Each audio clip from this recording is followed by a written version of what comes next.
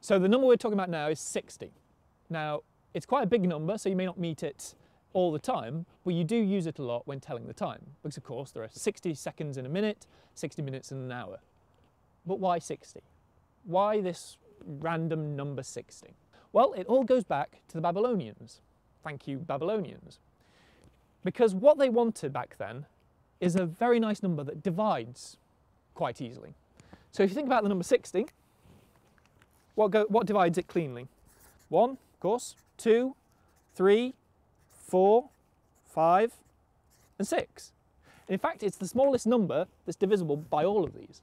Well, why is this important? Because you can take a half of it, you can take a quarter of it, you can take a fifth of it, you can take a third of it.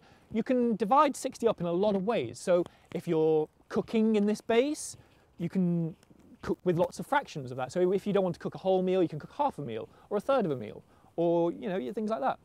Again, if you're telling time, you can have quarter of an hour, you can have 20 minutes, you can have half an hour, you can have 3/4 of an hour. It all divides 60 very nicely. And when you don't have computers, you need a number that you can divide nicely, so you get nice round numbers at the end of it, so because they're easier to work with. So I mean, 60. Well, why? If 60 is so nice, why do we use 10?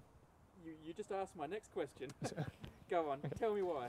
Well, the idea is that we use 10 because we have 10 fingers, so you can just count along. As you're a child, you'd count 1, 2, 3, 4, 5, 6, 7, 8, 9, 10. But what's it's thought is that the Babylonians actually counted into 60 on 2 hands. They would use each knuckle on one hand to count to 12 and then count the number of 12s on the other. So you'd go 1, 2, 3, 4, 5, 6, 7, 8, 9, 10, 11, 12, one set of 12. And then you do it again. 1, 2, 3, 4, 5, 6, 7, 8, 9, 10, 11, 12. 2 sets of 12. And again until you get 5 sets of 12, which is 60.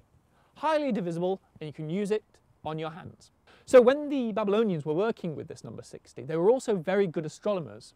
And what they found is that the year is pretty much 360 days. So that's the length of time it takes for the Earth to go a full circle. And that's why the circle is divided up into 360 degrees. And further, each degree is then divided up into 60 minutes. You can have an arc minute, which is a 60th of a degree. And that further is then 60 seconds, 60 arc seconds of that 60 minute. I wonder if we came close to living in a world where 60 became our base. Like I say, it's very, very difficult. I mean, you could write, well, there's 57. We use it 2 numbers. For a Babylonian to write 57, they would have to write 1, 2, 3, 4, 5, 6, 1, 2, 3, 4, 5, 6, 7.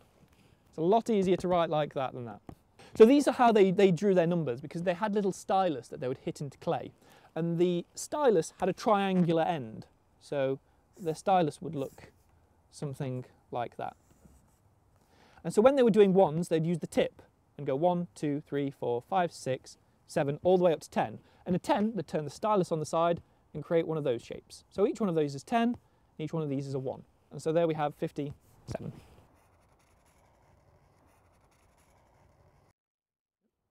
Yep, good. That's their version of a Sharpie. Yeah. Exactly, yeah. Which is really good. 1, 2, 3, 4, 5, 6.